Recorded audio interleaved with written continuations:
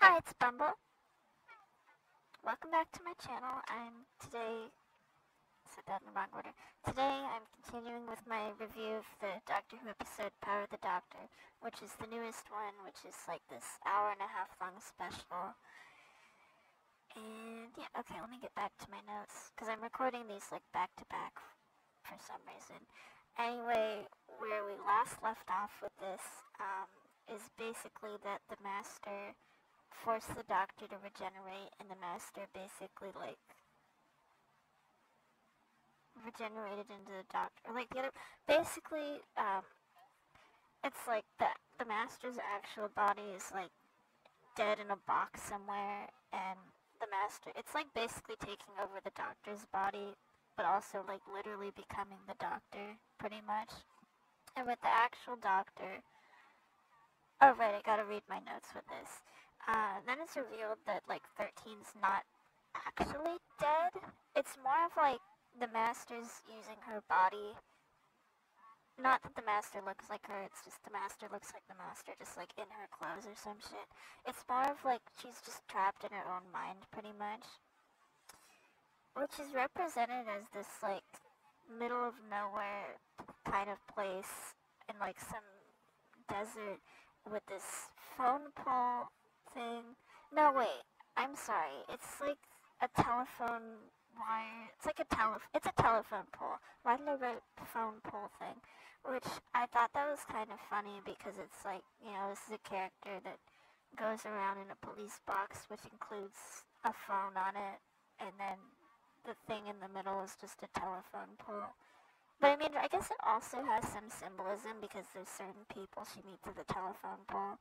So having the pole is kind of like you're on a phone call with yourself. Anyway, middle of nowhere place with telephone pole and the edge of a cliff, and if she tries to like go over in the cliff, then she would like actually die and have to regenerate. Not like die where you're permadead or anything, just like have to regenerate and not be 13 anymore. Fortunately, there's a manifestation of herself taking the ship. I was gonna mess it up, dang it.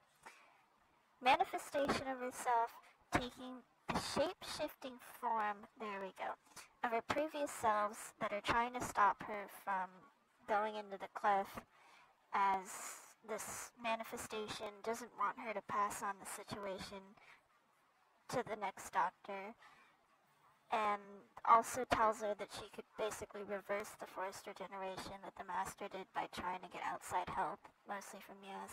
It's kind of funny that they give her this little pep speech about it, but then it's revealed later that she has this hologram that she put into like Yaz, Tegan, and Ace, so she could have helped like the whole time with the outside help and not need this little intervention. But you know what? The intervention's cool and it made me happy, so who cares? Okay, so now I got that out of the way of basically like, okay, that's what the scene is. Now I can actually gush about it, and that's also why I saved this to the part 2. I didn't want to rush over this because I wrote a fuck ton. Uh, yeah, this is the whole part I was surprised no one was actually hyped about. Instead, everyone lost their minds over something that happens at like the very, very end. So it starts out with this cool panning shot where we hear someone talk to 13 wearing this ugly, fancy robe. From what I read, it's supposed to be like some kind of traditional Time Lord robe or whatever, but we've never seen it before. I think it looks ugly. It's kind of fancy. It's like black with like these red beads or something. In terms of drip level, no drip. But anyway, the panning shot, it starts from the shoes up, and it's revealed to be the first Doctor, even doing that thing he's known for where he grabs the lapels of his coat and kind of like poses and does a pose like when you're trying to be self-important. And I know it's a TV show, and when they reintroduce a character, you gotta make it flashy, but like, dude didn't need to pose that much for a dramatic entrance, but whatever, it's the Doctor, so of course they gotta be extra. And here's the thing, we've seen the first Doctor like 5 times, ever since like the second crossover episode where they're played by other people because the original actor, William Hartnell, I always mess up his last name.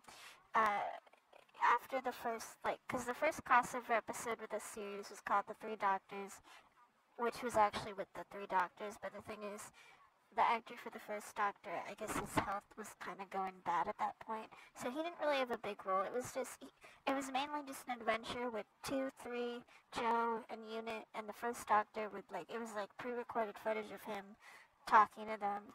Though that is where we get the cool line about how his successors are a dandy and a clown. Anyway, and then after that, by the time we get to the Five Doctors, which is the second crossover episode, he's already passed away at that point, but they still keep bringing the first Doctor into all of these crossover episodes, but always played by different people. Anyway, so yeah, over the course of all the crossover episodes in the series, he keeps popping up almost all the time. I don't know why. I mean, he's a cool character, but anyway, this is the first time where he feels as close to as he was originally played in his own seasons as possible, which is nice. I appreciate that. Because here's the thing, at least in my opinion, normally when he shows up, he feels more like he's a parody of himself, which makes me sad because the first Doctor is actually really cool. If I was doing a ranking, I wouldn't put him in my top favorites. Here's the thing, I think all the Doctors are cool characters, so it's less of oh, which ones suck, which one's cool, and it's more of which one do I like more than others? And I do genuinely like him. I don't know where he would be on that ranking. The thing is, it's I like others more, which is why he's not in my top 5 or something. But he's really cool. I liked his seasons a lot, and that's actually what got me more into classic with his later seasons. He's always shown as this, in these crossover episodes, as this stuffy old man who's feels very self-important, very much like a boomer parody. I guess the way I could put it, which, I mean, I guess it's sort of true, but because of the character development in his, I don't know, 5 seasons, by the time he's traveling with his later companions, Vicky and Steven, which is, towards the end of his run, he's not really, a stuffy, overprotective old man. He's basically just, a laid-back, slightly grumpy grandfather figure. Okay, I know that he's literally Susan's grandfather, and that was his first companion, but he was super overprotective, and then with all the other kiddos, mainly Vicky and Dodo, he's just a lot more chill. With one of his strongest character traits, I'd say, and the best way I could put it is that he's a schemy little goblin, which is a trait they never show him having outside of his original run, which makes me sad. And what I mean with schemy little goblin, I'm sorry, it's I'll try and think of some examples of things. He has this laugh. That's the reason my friend and I refer to him as the Happy Mask Salesman, as his nickname, is he has this little, it's almost a little Yoda laugh. I don't know how to describe it, or I can't really impersonate it, but it's the closest I could think of is Yoda or something, a little no, it's a fuck, I can't get this laugh right. Go look at a clip of him from a meme compilation or something. And he's just a schemy little guy. A scene I think about sometimes is him and his original companions are in this museum or something, and he sees his empty Dalek shell, and you don't know he's in there at first. It's it's a shot of just the Dalek, and then the shell pops up, and he pops his head out and does this little giggle, and I feel that describes him perfectly. He just causes mischief. He's just a mischievous little old man, and I think that's great, because you think he'd be he's very immature. It's weird, because it's he's supposed to be an old man, and the Doc's supposed to be old-ish at that point, but this is also the youngest in the show he's ever been. So him looking like an old man and trying to act important and shit, from what I understand with the series, is basically like the equivalent of like Teenage Rebellion, but like for him and his peeps, it's like instead his rebellion is looking like an old man trying to be important, when in reality he's a goofy little shit. But he's great. I mean, is this just turning into an ad for telling people to watch his stuff? Maybe. Anyway, I gotta bring that up, because they did him right this time, and that makes me happy. Because that's the thing, that's one of his strongest character traits, I'd say.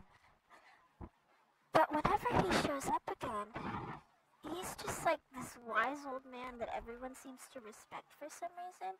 I don't get it, because it's like portraying him in this way as if it's like how he was at the beginning of the show, just, I feel like, is disregarding all his character development and the way his personality ended up actually being for most of his run.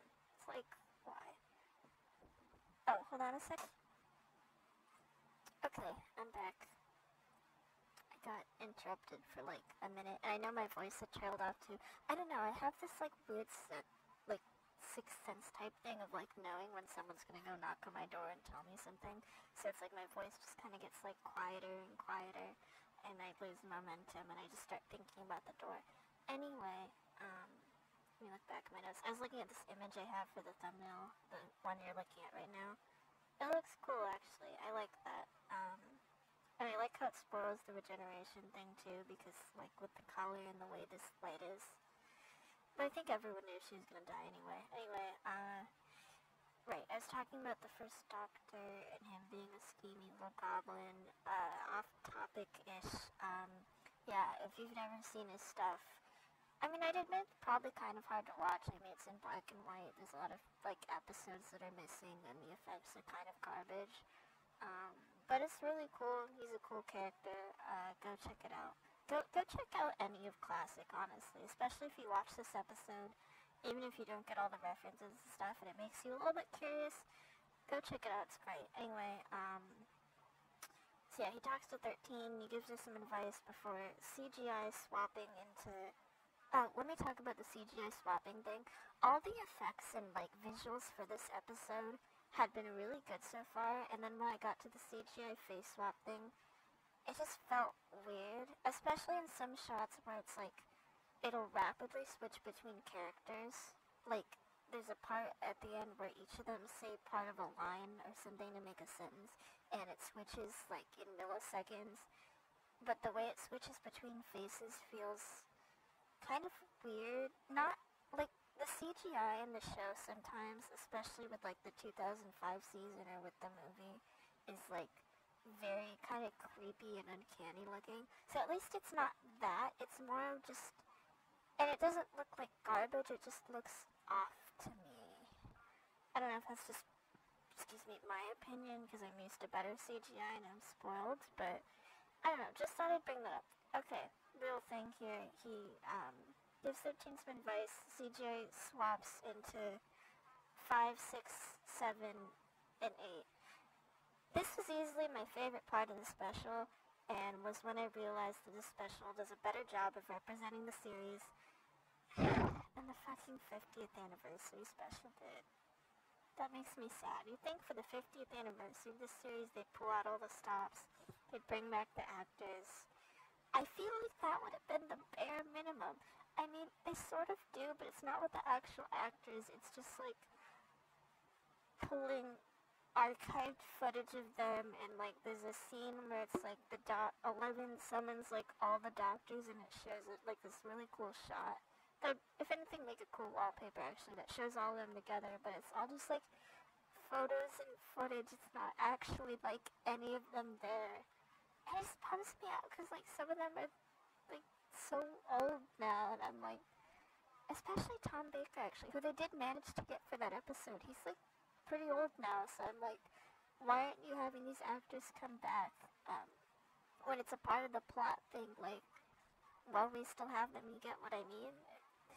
I don't understand that. But anyway, yeah, this part, they actually get the actors for this. I mean, except obviously not one because they literally can't. But to get like the other four that we haven't seen on screen in years, and that just okay.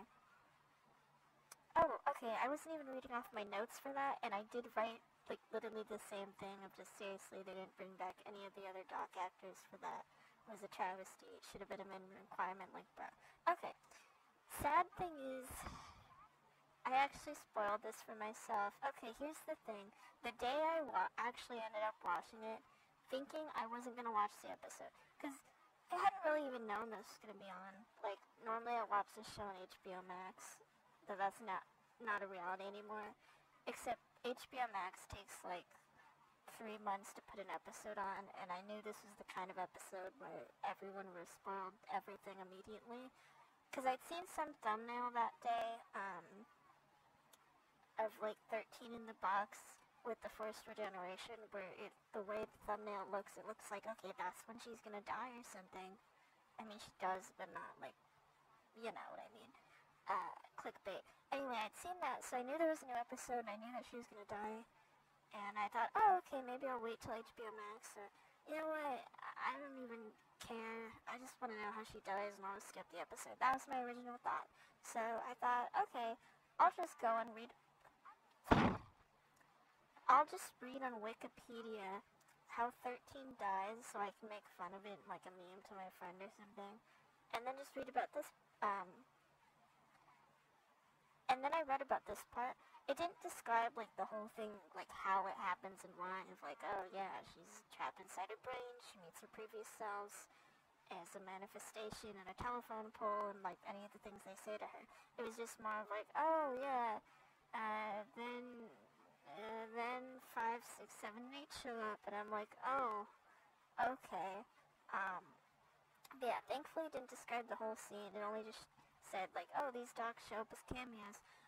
But I'm still mad at myself that I did that, because if I hadn't, I swear I probably would have actually screamed when it happened.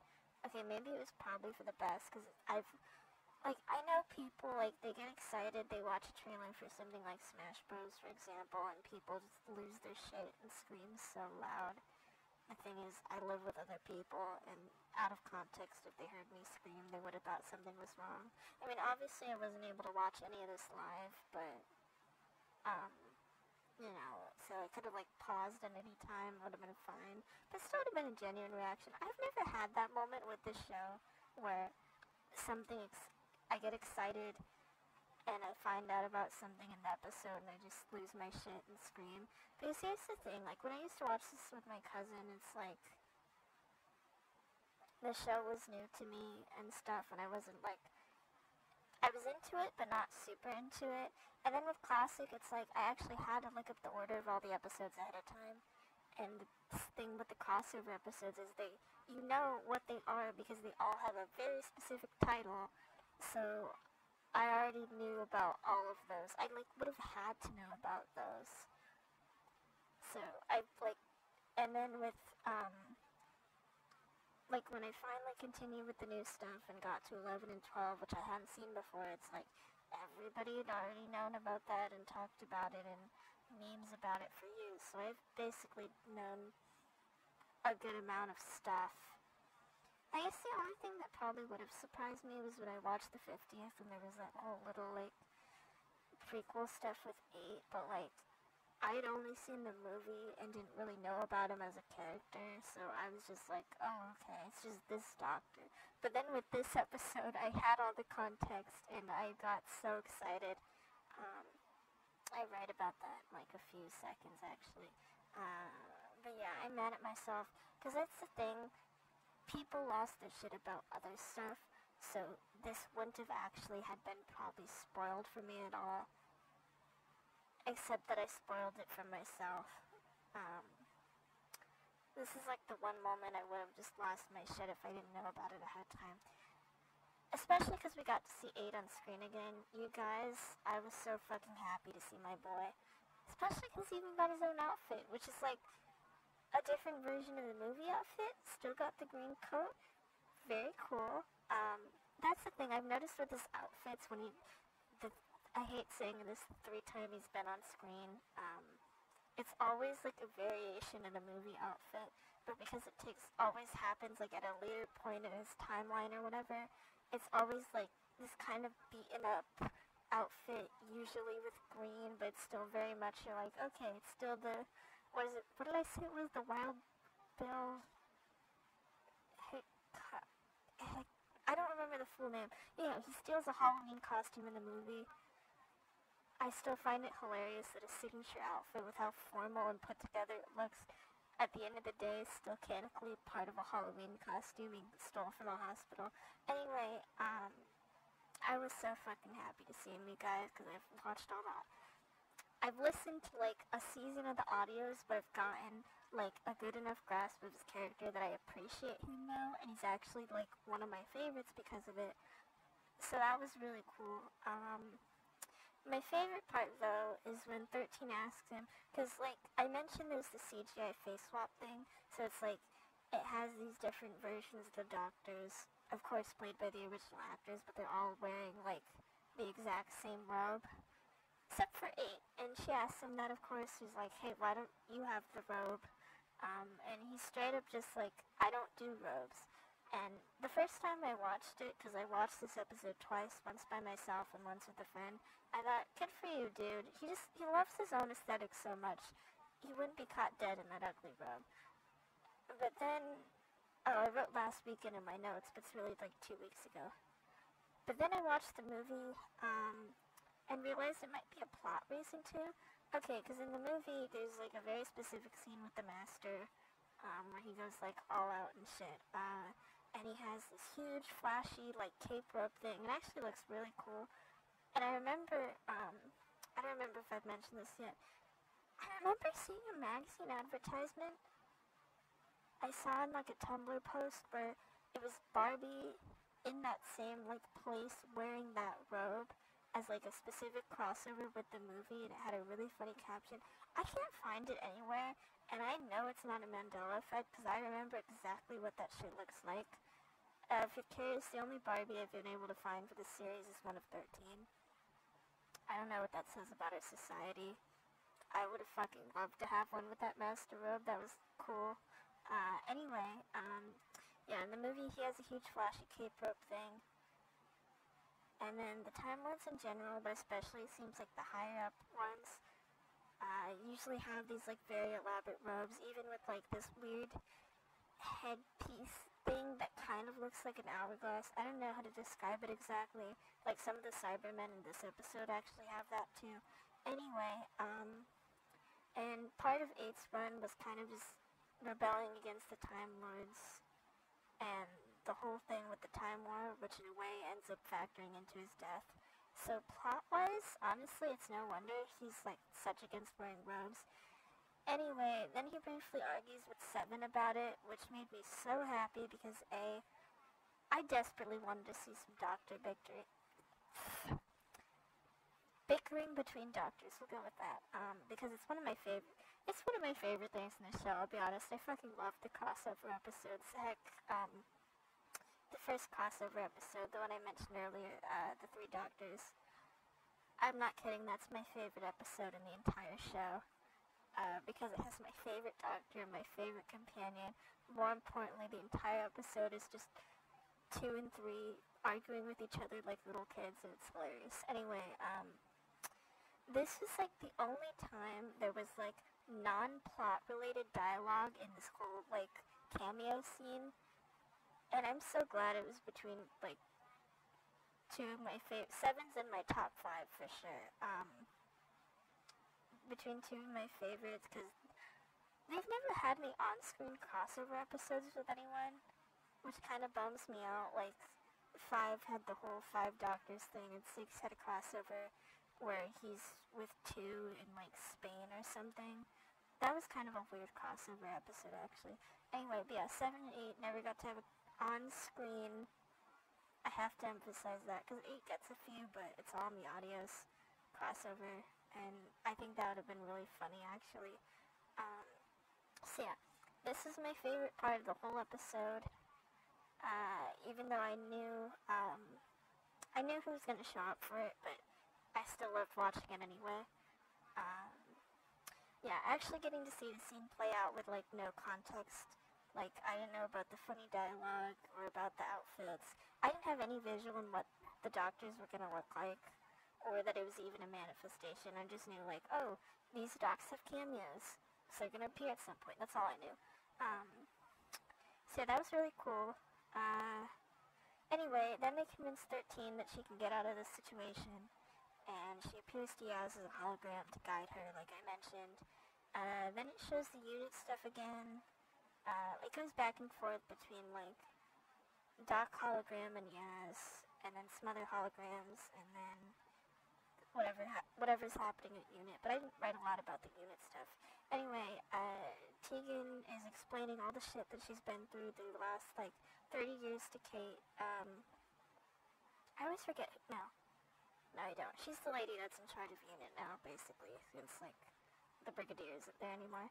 Anyway, and it made me kind of sad when I was listening to Tegan's spiel, because one part of it was something about recently divorcing two husbands, and I was like, aw, because Tegan and Nis is another companion that like also traveled with her in 5, didn't end up being a couple, because there was like a lot of little hints and stuff. I mean, I get it was like, at that point in the show it was in the 80s, so it's not like they could have actually done anything, but there was like a lot of little hints and stuff that seemed like more romantic oriented, and this is like surprisingly my main ship in the series, so to just kind of see it like mechanically like disconfirmed kind of like made me sad a little. Anyway, then Yaz goes back to the master, back in the charge, because she talked to the doc. They came up with the doc hologram of 13, and they came up with some plan. They're gonna try and trick the master or something. Yeah, and then Tegan, she's like inside unit. She's like, she had to go through some elevator, like not in an elevator box thing, but like down the elevator shaft while getting like shot at by Cybermen or something. And if I'm trying to like visually remember where this is, she's like in some place, like basement level of unit building. Excuse me. And there's all these Cybermen everywhere, and she has to like do something to stop them. I don't remember what. More importantly, sorry. Tegan gets to meet 5 again as a hologram. Oh yeah, I had written more notes about this, and I wrote about this part. I don't know where the hell my notes are, so I have to improvise from this point on for a bit. Cause here's how that little thing's set up. It's like the holograms of 13, and it activates because Tegan's in trouble and doesn't know what to do, and she's kind of freaking out about the Cybermen because she doesn't have good like memories of them. It relates to something in Classic. I don't have time to explain anyway. And she's distressed, and 13's trying to help her, and then it changes to a hologram of 5, and the nice thing with that is it changes to when, like, being played by the actual actor, and then he's, of course, as the doc, he's, like, panicking, because he's like, oh, that wasn't supposed to happen. It changes to match your emotions or something, so a similar thing happens with Ace, where it's basically like it changes to match to whoever like their doctor is, which I think is pretty cool, and it makes sense because like, yeah, 13's still the doctor, but it's not their doctor. It's not someone they like with all her personality and quirks that they have a connection with. So it makes sense. It goes back to like the version of the doc they knew, and it's kind of nice because it's like with both of the actors for both of the scenes, they're both like older now, and it's kind of like a chance of basically just for 5 and 7 to see how their companions turned out in the end, which I think is really sweet, especially because like both of them had a sort of like father figure relationship with these two, so I always thought that was nice. And basically with both of those scenes, I guess I'll talk a little bit about both of them. It's that like they sort of reconcile their issues, because with Tegan, she was like mad about how the doc never visited like any of the companions and stuff, and with Tegan and what happened with Five, it's like basically one of their other companions, his name's Adric, he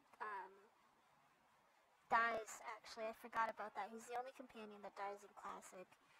I think because of the Cybermen, which is why she gets spooked. And it's kind of a thing that sort of has an effect on, like, the rest of Five's life and on those companions. It's all something that reasonably they're all kind of haunted by. And Five comforts her and even proves that he isn't just like it's still like the Five and shares the same memories and everything.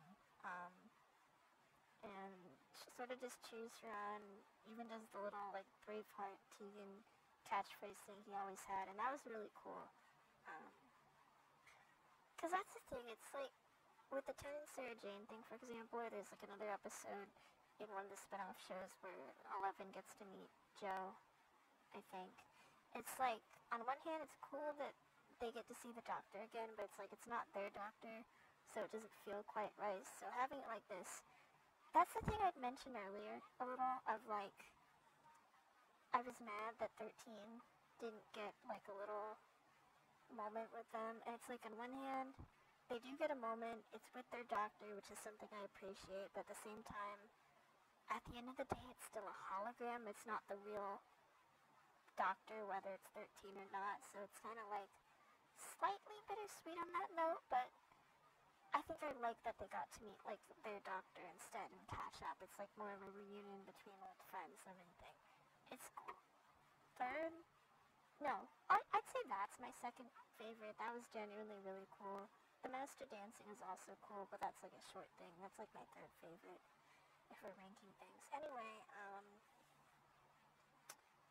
shit, where did I leave?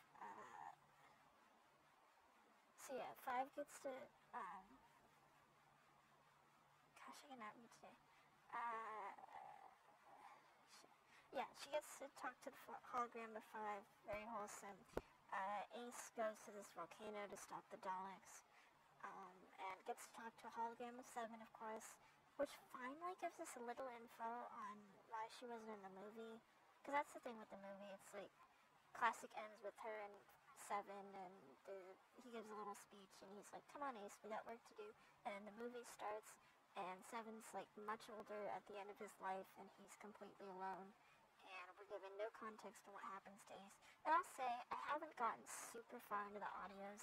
I've only been listening to 8's audios, and that's it. So I don't know if there's something in Big Finish that gives a little more context on what happened there. But at least with this episode, they tried to basically just like her and Seven had a falling out due to moral reasons, which, given how Seven is, that actually doesn't, and the direction they were planning to take this Doctor, if the show didn't get canceled, that honestly doesn't surprise me at all.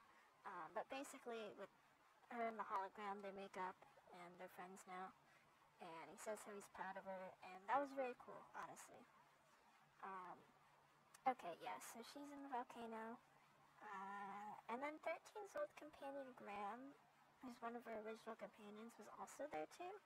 Just in the volcano. It doesn't even explain how he gets there. It's like, from what I remember with that scene, it's like Ace has the baseball bat, and yeah, it's the same one from that iconic scene where she like beat the shit out of the dog in the 80s. Anyway, she's there and she hears the noise and she's ready to swing at someone. Graham's just there with the what is it, the fucking psychic paper thing, except that it doesn't work, and she realizes he's a friend. Anyway, he's just there. It doesn't explain how he got inside a volcano and why he's there, whatever. Anyway, and I think they were like a little romantically interested in each other with how that scene played out. Doesn't surprise me. Graham being into strong, independent women is not surprising, but I don't know. Never a ship I would have considered, especially because I see Ace. Because the thing with Ace is there was a lot of like by like hints-ish with her original run, either bi or like lesbian, just her being interested in women at least was like a lot of hints, especially with her being paired up with non-companion characters, of them getting along very well, little hints about things, just of her being queer basically. So I don't know, even besides that, I can't really just imagine her in my brain, like, with a dude, because I've seen so many times, like, with those hints of, like, her specifically with women. But anyway, they're both cool characters, they deserve to be happy, whatever. Yeah, I don't know why Graham's there, but he's my favorite of any of 13's companions, so I guess I shouldn't complain. Then there's the hologram. It cuts to the next scene of, like, whatever's happening with the Doc and the Master. I'm sorry, with the Master, the Doc doesn't exist anymore.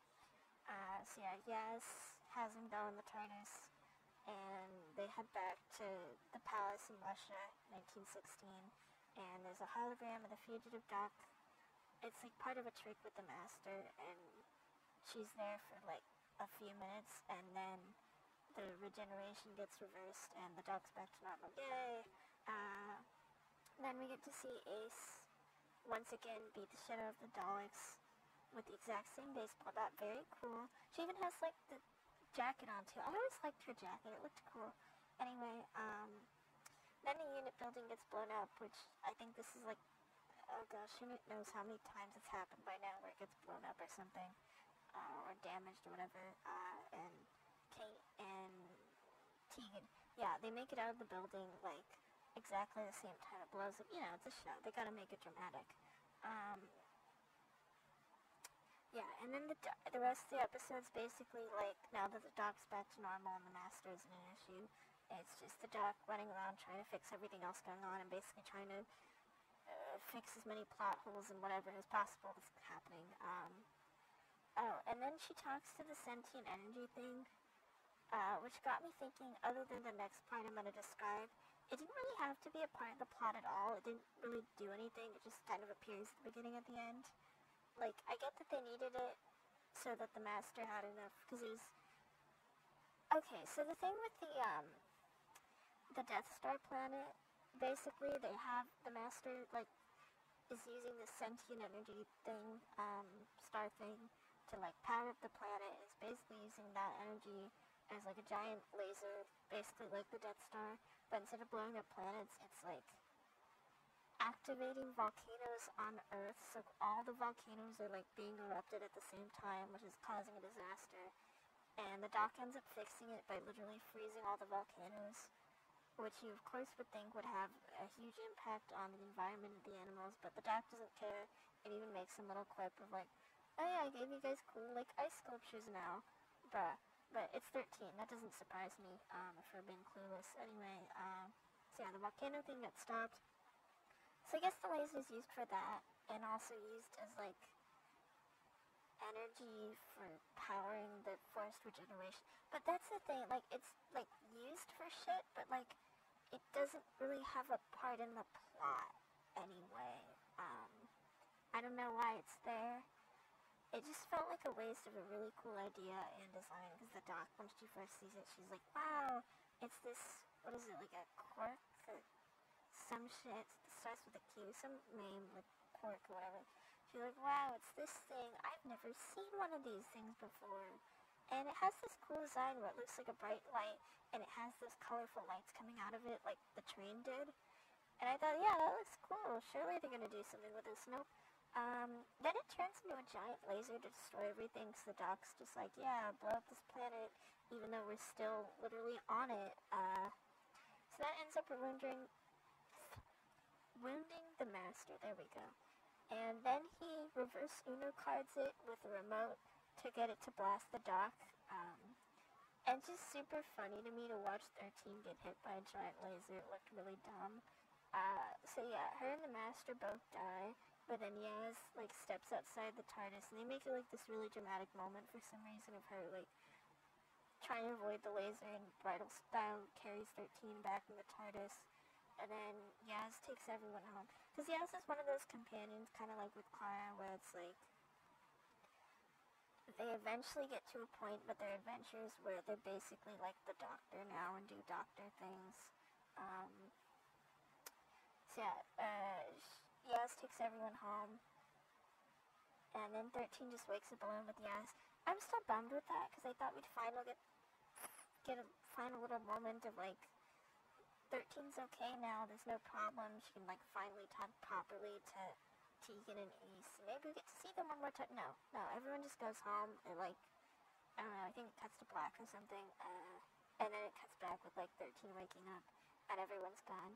And then her hand gets all glowy, which means she's gonna die soon, and they decide to sit on the TARDIS, like, in space, just overlooking the Earth and just eat ice cream.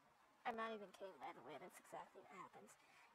And they have a little chat about stuff, and they're both crying, and Yaz doesn't want to leave because the dog just literally kicks out this time of just like, I want to die alone. I'll talk about that in a sec, actually. I honestly wish there were more of these kind of quiet, just dock and companion moments like this. They're honestly really nice, of just them, like, vibing. Like, I get that it's supposed to be, it's an important part of what's happening and whatever, that they need their little moment before the dog dies. This is basically their goodbye scene. So they talk for a while, and it would have been sad if I actually cared about either of these characters.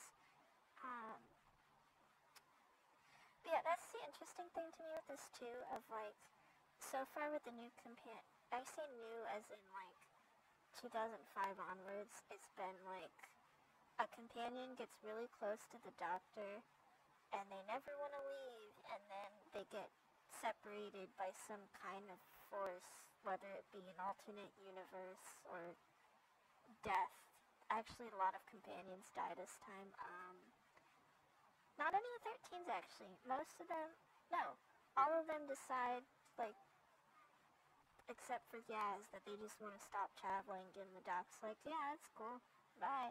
But then with Yaz, she of course doesn't want to leave, and we end up at that awkward point where it's like, there's nothing else in the plot that can separate them.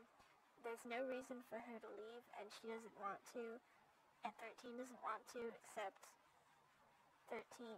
It's like this weird romance thing that happens where it's like sort of a one-sided crush, and 13 knows about this, but, you know, with how the Doc's other relationships, it turns out, she's like, yeah, it's not worth it, let's not do that, and friend zone Cirx.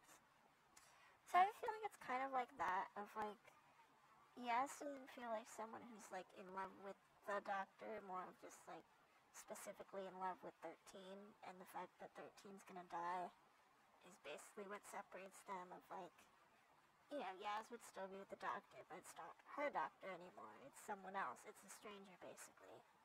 And 13 also cares about Yaz, so I'm guessing that's the reason why she made up the excuse of wanting to die alone. But yeah, she, anyway, drops Yaz off where she finds Dan and Graham. Just realized that slightly rhymes. And they take her to, like, literally a companion support group, which is literally just them sitting in chairs, talking about the Doctor and whatever. And I'm surprised that wasn't a thing in the show already, because it seems like a lot of companions knew each other already. Though, of course, since this is a classic Who love episode, none of the modern peeps are there. You know, I don't care. Classic deserves the time to shine. Yeah, a bunch of classic, no, not every single classic companion, obviously, but a good amount of them, especially ones like Mel and surprisingly Ian are there, which is very cool. Though they also don't explain how Mel, like when we last seen her, if I remember right, she went traveling with this like alien explorer guy to go on adventures, and we don't know how she gets back to Earth. Anyway, that was really cool. It wasn't like surprisingly a hype moment, even though a lot of companions I liked were there. I thought I was going to be more hyped, because this was actually a part that was a complete surprise to me. I did not know about all the companions coming back. It was very cool. I'm disappointed. I thought I'd be more hyped when it happened. I was just kind of like, oh, cool. Even though I recognized all of them. But yeah, then 13 parks the TARDIS on a cliff and dramatically regenerates in front of the ocean and turns into 14.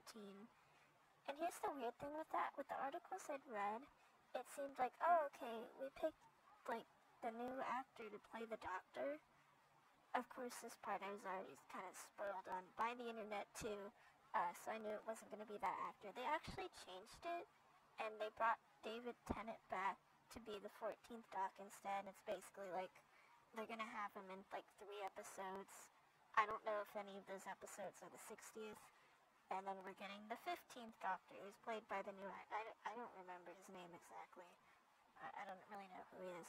But yeah, regenerates into 14, who looks identical to 10. and he freaks out and even does that thing that 10 does where he's like, what? And then it ends on a cliffhanger. And I know people love the 10th Doc, so do I. He's my third favorite. Okay, rankings with that would go with, like, 2's my number 1 favorite, then 8, then 10,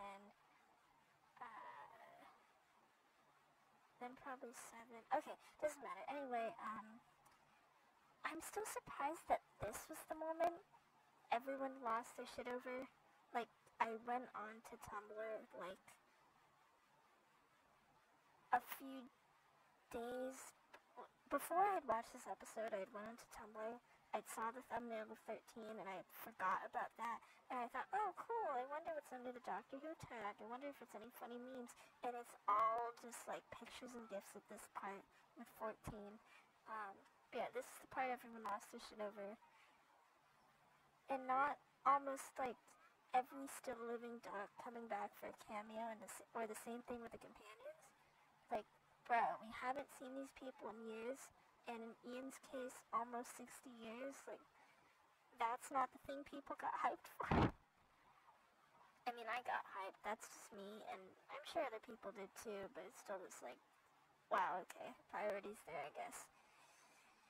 Anyway, my closing thoughts for this is one of the best episodes I've seen in years for this show, as of, like, recent stuff anyway. Is it my number 1 favorite? No. I still really like the other crossover episode better. This is definitely one of the...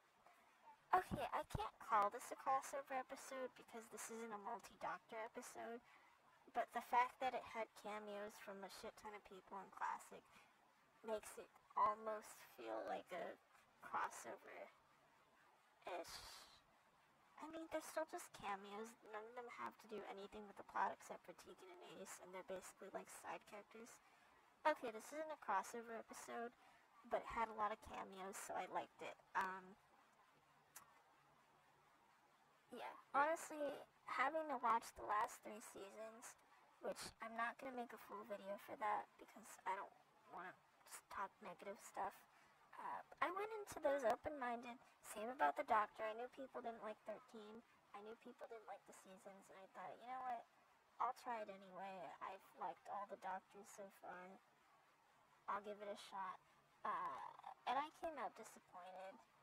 13 isn't, like, complete garbage, but also would probably be on the lower of my list. Just didn't... Okay, my issue with her is that, she just feels boring to me. She feels like a parody of the character, basically.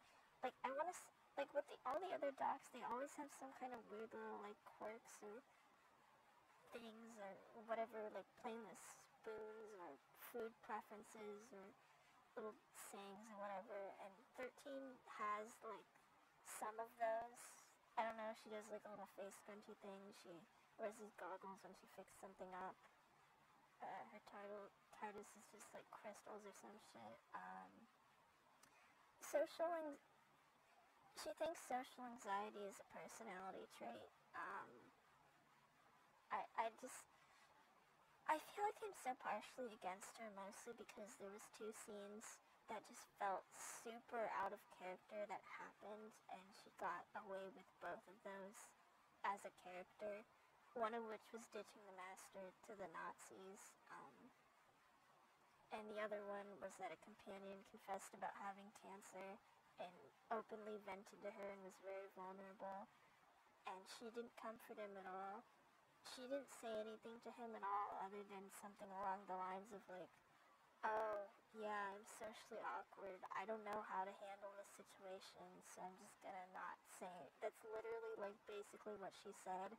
And it pissed me off so much, because even the Docs that are, like, actually more awkward or more grumpy would have at least tried.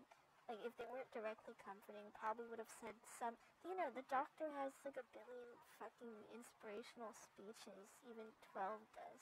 So the fact that she just kind of avoided that whole thing was just so completely out of character. And she just... doesn't feel interesting to me. Like, even with some of the other Doctors that are sort of like, okay, they're kind of... Not that they're boring or like mean or whatever, more of just like the ones I don't care for as much as others, there's at least something about them I find interesting. There's at least some funny scene or whatever I could think of that I genuinely liked them in. But with her, I can't think of anything. Like, the only part I genuinely liked outside of this episode was when she was in this white void talking to a frog. That was it. That felt the most like black Doctor Who-ish moment. But anyway, getting through that was completely worth it just to get to this episode. And I knew they were going to try something like this, where it's like, they'd have some cool episode, and I wouldn't have context for anything and wouldn't be able to watch it. So that's really the reason I watched. Anyway, since we still have the 60th anniversary episode coming up next year, I honestly don't know how they're going to top this. Because they had so many cameos and references. This episode's basically a love letter to classic, and that's why I liked it so much. So the fact that they pulled all the stops for this, and this isn't even the 60th, I don't know what they're gonna do. I mean, I'm even excited for whatever the next episode is, because it means we get 14. I'm also wondering if all the actors that they brought back for this as cameos are like some kind of foreshadowing they're going to play a larger role in the future. Maybe for the 60th, where they actually use the actors this time. I'm hopefully thinking so, because I really don't want this to be just a one-time thing. Like how with the 50th they had that little bit with 8, and then he never appeared again until this one.